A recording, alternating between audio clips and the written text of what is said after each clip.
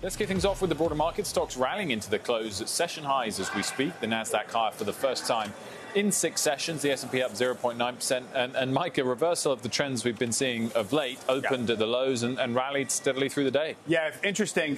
Popped higher right at the open. Then there was a fade. Everyone figured the script was back on, and it's interrupted that pattern right now. And so I do think it seems like, if the question coming into today was, has the market's character fundamentally changed into September? In other words, shallow pullbacks, stealth corrections, but not index-wide pain.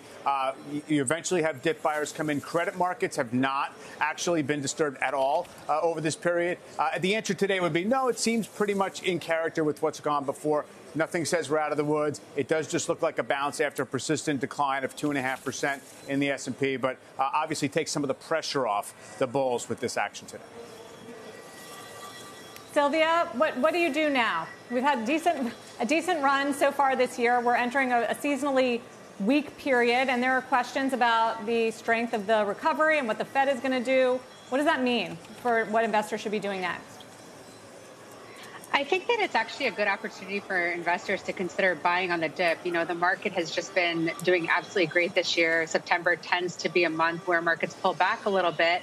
But if you look at the overall picture, you know, at least for this year, we have massive amounts of liquidity in the market. Companies have loads of cash to spend. You know, consumers are spending. It's softened a little bit, but they are still spending. We're getting, hopefully, the variant under control again. We're talking about peaks again and, you know, more and more people getting vaccinated. So I think that when the market pulls back like this, because, as Mike said, nothing has fundamentally changed, you have opportunities to get in on some of these names that, you know, you might have missed in the last couple of weeks.